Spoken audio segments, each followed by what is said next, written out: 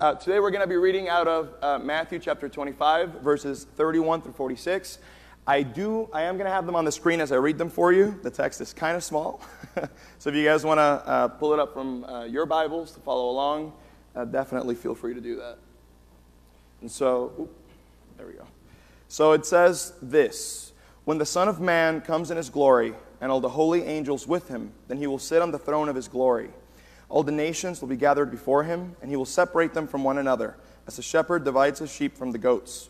And he will set the sheep on his right hand, but the goats on the left. Then the king will say to those on his right hand, 'Come, you blessed of my Father, inherit the kingdom prepared for you from the foundation of the world. For I was hungry, and you gave me food. I was thirsty, and you gave me drink. I was a stranger, and you took me in. I was naked, and you clothed me. I was sick, and you visited me. I was in prison, and you came to me.' Then the righteous will answer him, saying, 'Lord, when did we see you hungry and feed you, or thirsty and give you drink? When did we see you a stranger and take you in, or naked and clothe you? Or when did we see you sick or in prison and come to you?' And the king will answer and say to them, 'Assuredly I say to you, inasmuch as you did it to one of the least of these my brethren, you did it to me.'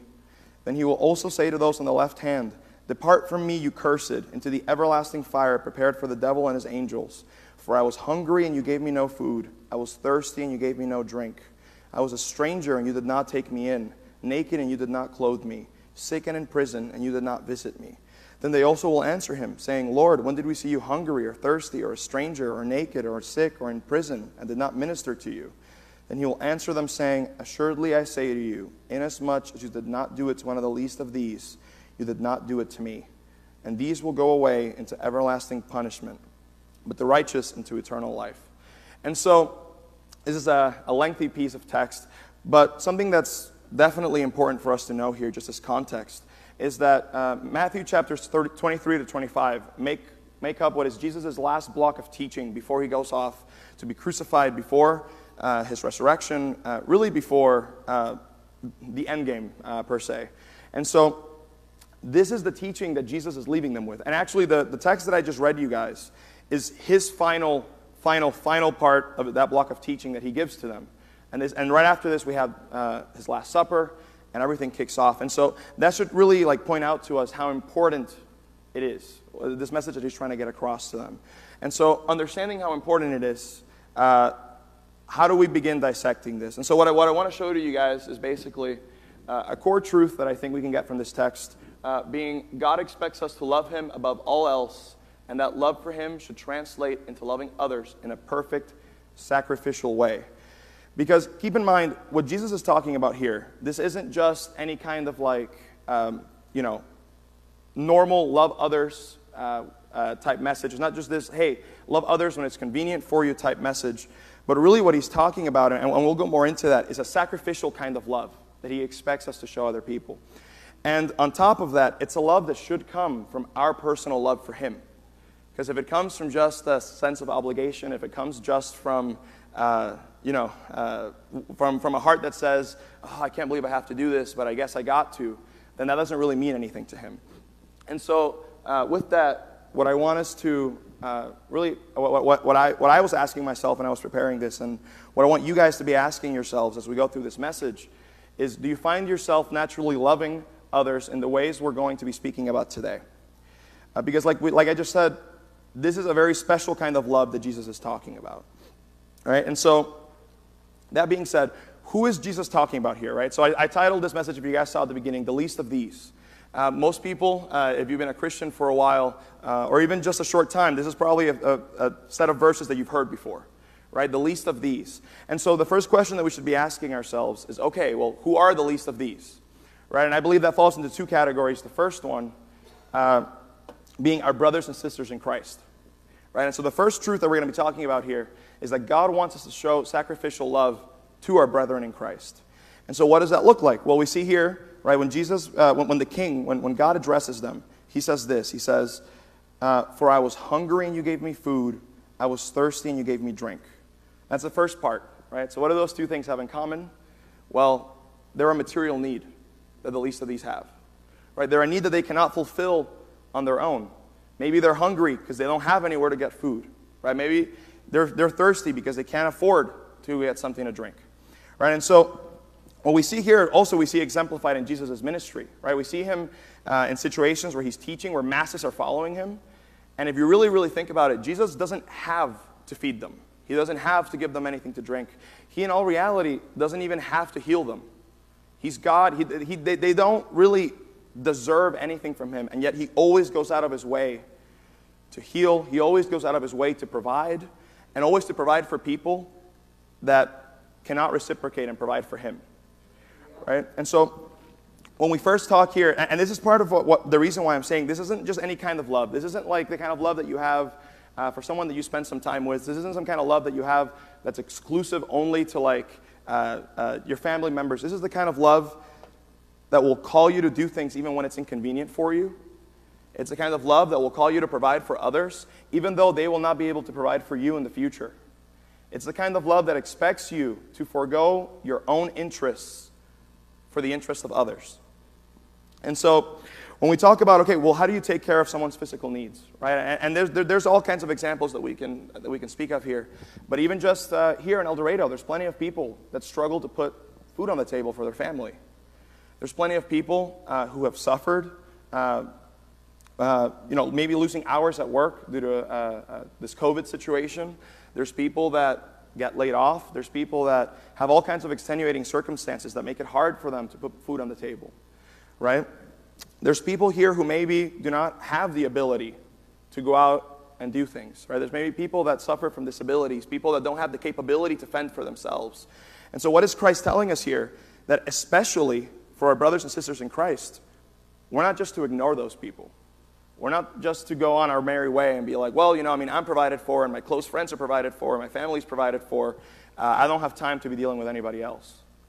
What Christ expects us to do is the same thing that he himself did for people in his earthly ministry, and what he continues to do for us today, which is go out of his way to be there for us, in spite of the fact that we cannot do that for him. Right? And so, what does that translate to? Well, it translates to asking somebody like, hey, I maybe noticed that you're going through a rough time lately. Is there any way that I can help you? This doesn't even require you to be rich. You're not supposed to have maybe all this money that you can throw around. Even if you don't have that, there's nothing wrong with asking somebody, hey, how are you doing? Is there anything that you need? Is there anything that I myself can help you with? And that goes also beyond just physical needs, right? When we look here in the next part of the verse, it says, I was a stranger and you took me in. I was naked and you clothed me. I was sick and you visited me. I was in prison and you came to me. Talk about someone that can't reciprocate for you. Someone who's imprisoned. You go out of your way to visit them. You go out of your way. They physically cannot do the same for you.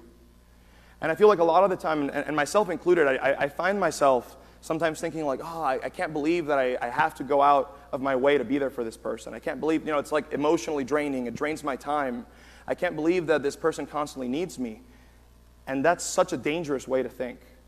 And it's such an ungodly way to think too, especially towards our brothers and sisters in Christ, right? When we look actually right here in John chapter 13, verses 34 to 35, Jesus says this, "A new commandment I give to you, that you love one another as I have loved you, that you also love one another. By this all will know that you are my disciples, if you have love for one another." How can we call ourselves children of God? How can we call ourselves disciples when we don't even care what another fellow child of God is doing? When we actually, again, just think about that. Because when we think about, okay, what's the purpose behind me being there for people? And there's a couple of purposes. One of them is just that, as we're going to go into a little bit later, if you truly love Christ, then you should love his people. Right? When we look at these verses, and this actually took me a little while to figure out, when he's talking about the least of these at the beginning, he specifically says, "Inasmuch as you did it to one of the least of these, my brethren." The least of these are Jesus' brethren. They're our brethren. And so how can I look at someone who's supposed to be my brother and sister in Christ and just say, yeah, I don't care what happens to you, I got too much on my plate? Can you imagine if our Savior did that to us? If he was like, hey, you know what? Like, I'm quite literally God. I have so many things to do. Like, I could not care less. Can you imagine if that was his response? And so we're glad to say, man, I love my God. I can't believe that he goes out of his way for me, not just in the moment of my salvation, but I can't believe that he continues going out of his way to provide for me, to be there for me in my darkest hour. oh, but when it's my turn to do it for somebody else, I don't know if I want to do that. I don't know if I can do that. How hypocritical is it of us?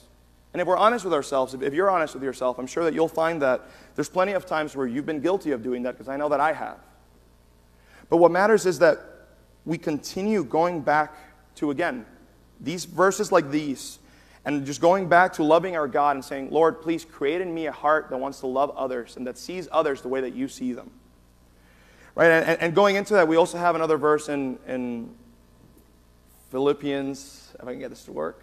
There we go. Philippians chapter 2, verse 3 through 4 says, let nothing be done through selfish ambition or conceit, but in lowliness of mind, let each esteem others better than himself. Let each of you look out not only for his own interests, but also for the interests of others. And so once again, our heart here is key.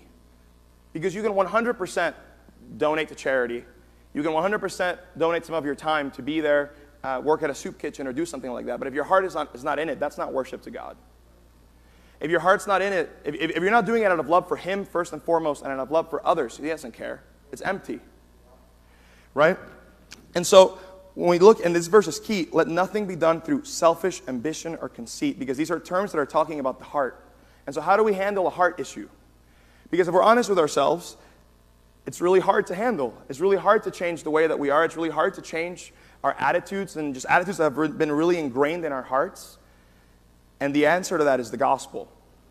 The answer to that is allowing Christ to change you to being the person that he wants you to be. Because the truth is that if we get just completely preoccupied in just being just purely religious for the sake of being religious, we get preoccupied on like, okay, well, this is just another thing in my checklist that I got to check off that I'm doing for God, then we're completely missing the point. Because our hearts are not being transformed, our minds are not being transformed, and how can we expect to really offer that up as an acceptable sacrifice to our God? And so part of that, again, is not just being there for people in terms of like their physical needs. When we talk about people who are in jail, people who are sick, or maybe you can't do anything to help them, right? Look at what Romans chapter 12, verses 15 through 16 says. It says, rejoice with those who rejoice and weep with those who weep. Be of the same mind toward one another. And do not set your mind on high things, but associate with the humble. Do not be wise in your own opinion. It may be that you don't have any feasible thing that you can do to make the situation better. It may be that you do not have the resources to help this person. It may be that it's not even a physical need, it's just they're going through a really depressing time. It may be that they're hurting, it may be that they have some extenuating circumstance that's outside of your control, but that doesn't mean you can't weep with those who weep and rejoice with those who rejoice. That doesn't mean that you can't be there for them and say, hey, you know what? Even if everyone else leaves you, the same way that my God doesn't leave me, I won't leave your side. I'll be here for you, even when it's inconvenient for me. I'll take time out of my day to come see you, even though I'd rather be doing something else, because you're important to me. Because the truth is that, again, our Lord isn't asking us to do anything that he himself hasn't already done for us here. And so, when we continue here, again, how do we go ahead and, I guess, begin changing our hearts?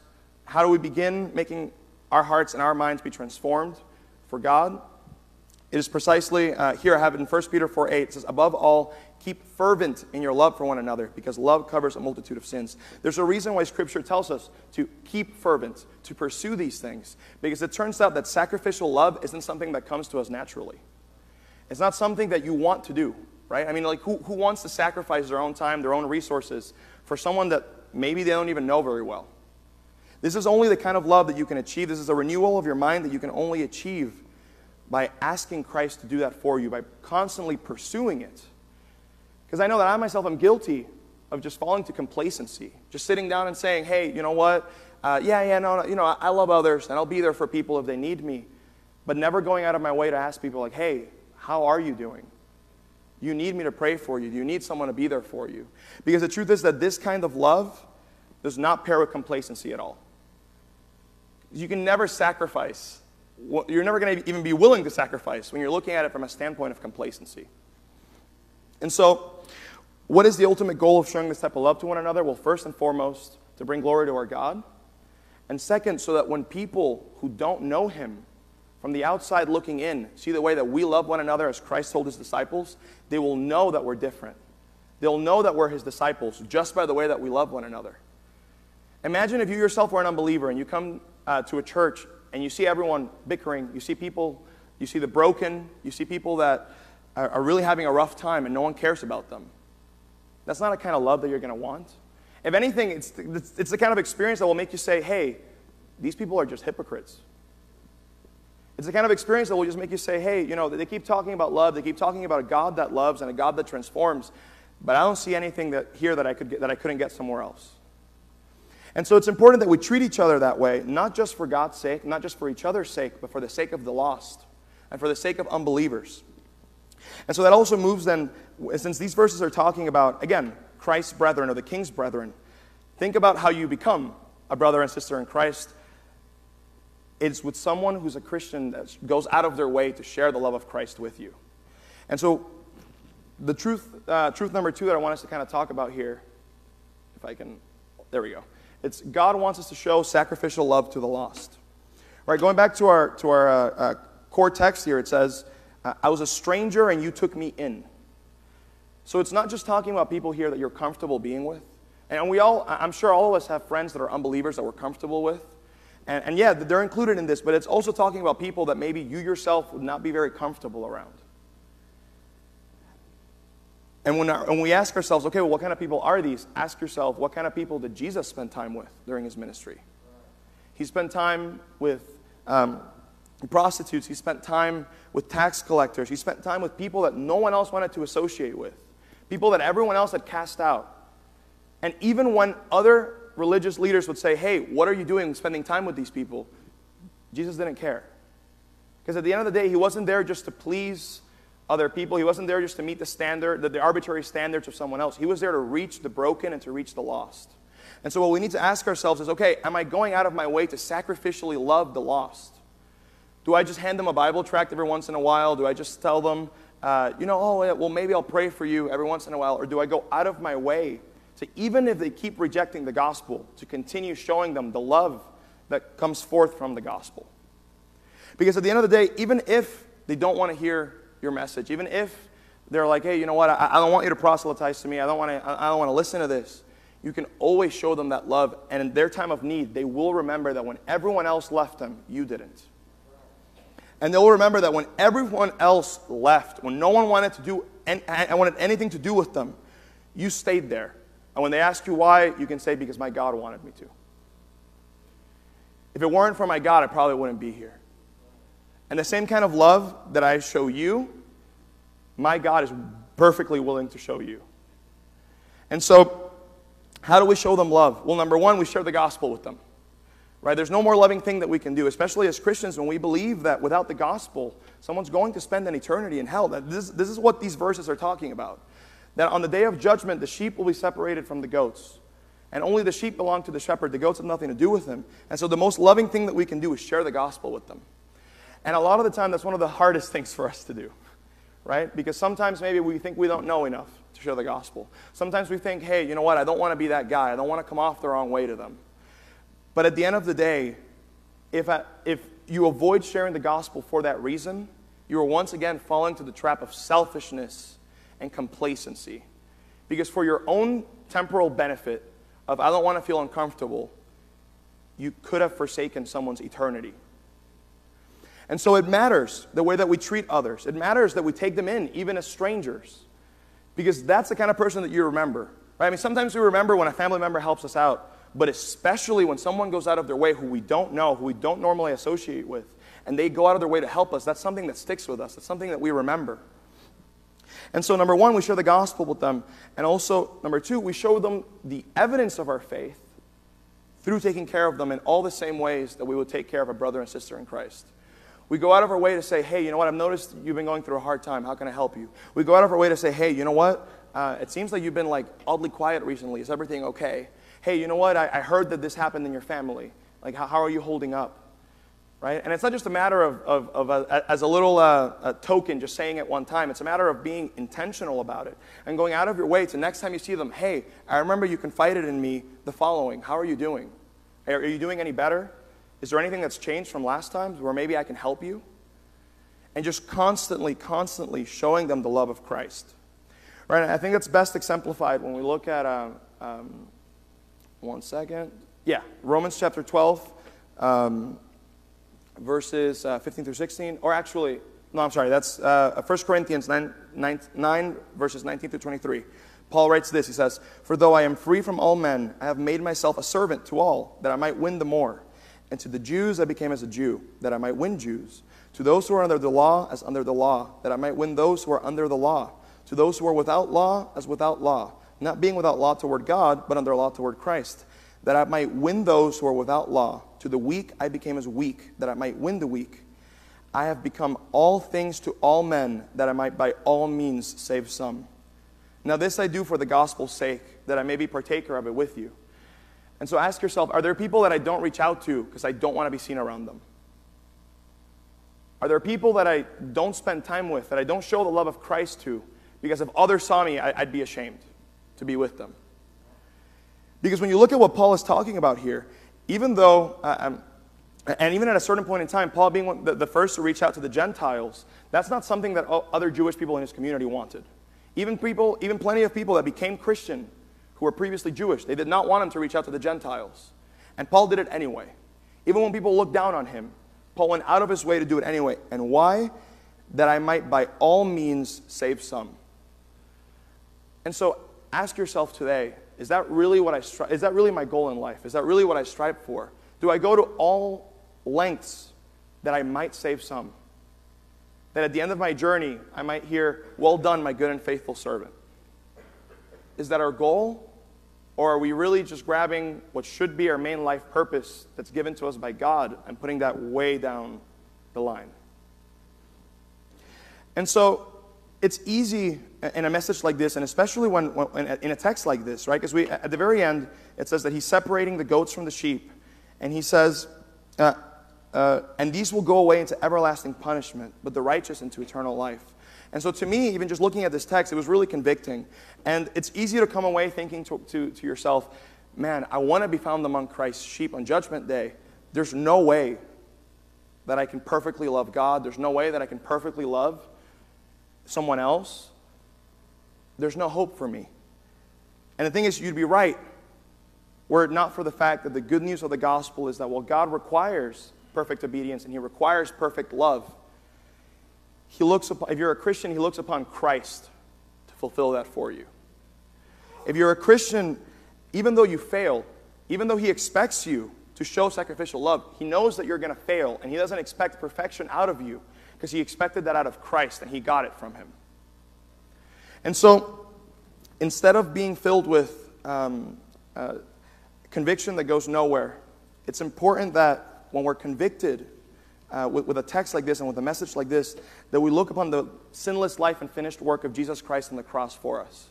Because the truth is that if you and I could perfectly, sacrificially love someone else, we would be doing that.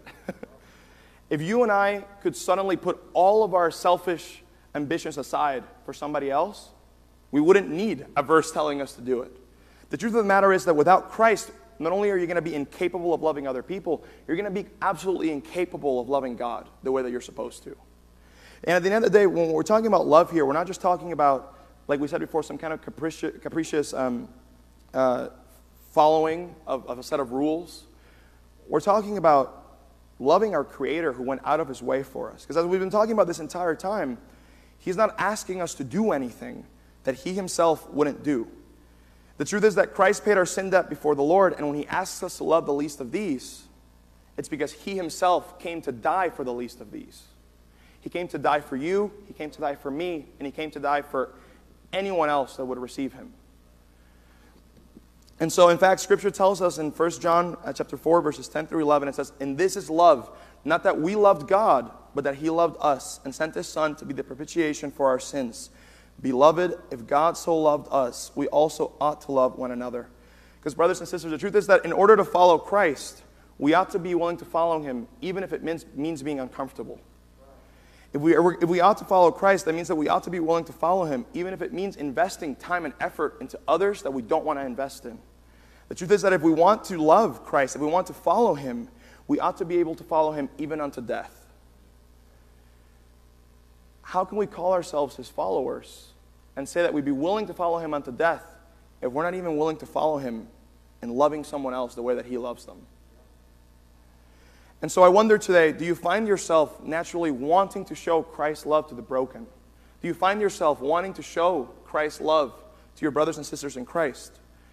And if you don't, then it's time to ask yourself why. Is it because despite of the fact that you come here every Sunday, and maybe you've grown up in church, you know the ins and outs of all the Bible stories in church, but maybe you don't actually have Jesus Christ as your Lord and your Savior over your life? Could it be that you have knowledge of him, but you haven't actually given your life to him? And for those of us that are certain that we belong to him, we're certain that we've been saved, what we need to really be asking ourselves, and we need to ask yourself, is if you find yourself drifting away from him, if you find yourself not naturally having an outpouring of love toward others, could it be that you've been forsaking your relationship with him? Could it be that you've been setting him to the side? You haven't been prioritizing him. You haven't been prioritizing his word. You just said, well, you know, I have my fire insurance. I'm not going to hell. Time to not worry about this anymore. Or are you actually treating him like the king of your life? Because the truth is that a king deserves nothing but respect. Especially our heavenly king and father, who would go out of his way for us, deserves nothing more than our devotion. But the good news is that even if you find yourself, whether you find yourself drifting away from him because of a lack of taking care of your relationship with him, or whether you find that you maybe have never actually trusted him to be the Lord over your life, the good news is that it's not too late. Because you can go ahead and do that today. The good news is that if you don't know him and you want to know him, you have free access to the finished work of life, the finished life and work of Jesus on the cross. And if you've been drifting away from him, the good news is that the same Holy Spirit who indwelled you on the day of your salvation can once again stir up your love for him. All you have to do is just pray and ask him to help you today. That being said, I'm going to have the band come up, and while they do that, I want to take some time to, again, like I said earlier, one of the things that we can really do is pray for one another, is go to our heavenly God for the needs of another. And so what I'd like to do, if you guys will close your eyes and bow your heads, I want to pray for us. I want to pray for you guys. If you'll lift your hand, if you have some kind of prayer, if you want the Lord to maybe help you renew your relationship with him today, if you find that your love has been lacking, if you'll raise your hand, I'd love to pray for you. If you find that you're not sure that he actually is Lord over your life, you're not sure that you've actually taken that step, if you'll raise your hand, I'd love to pray for you at this time as well. And if you just have some kind of prayer request for somebody around you, maybe an unbeliever, maybe someone who's a brother and sister in Christ who have been struggling in life recently, if you'll raise your hand, I'd love to pray for you as well. And so that being said, let's go to our Father together. Dear God, I thank you for this day. I thank you for each and every single person that is here. I thank you because they made the time to just come here to worship you. They make the time, Lord God, to be there for me and Victoria. Even when it's inconvenient for them, I know that they make the time to be there for others. I beg you to please be with everyone here, Lord God, that maybe finds that they've been slacking in their relationship with you. Just send your Holy Spirit to stir up love for you once again. I beg you to please be with everyone here who has a friend or family member, someone that they know who's lost, who needs you, Lord God. I beg you, please just help that person to see the need that they have for you. Be with everyone else here, Lord God, that has a prayer request, whether it's about illness, whether it's about a financial situation. I beg you to please help them to know that despite of what happens, you're there with them. I beg you to please just help us as a church to show your love not just to one another, but to everyone, Lord God.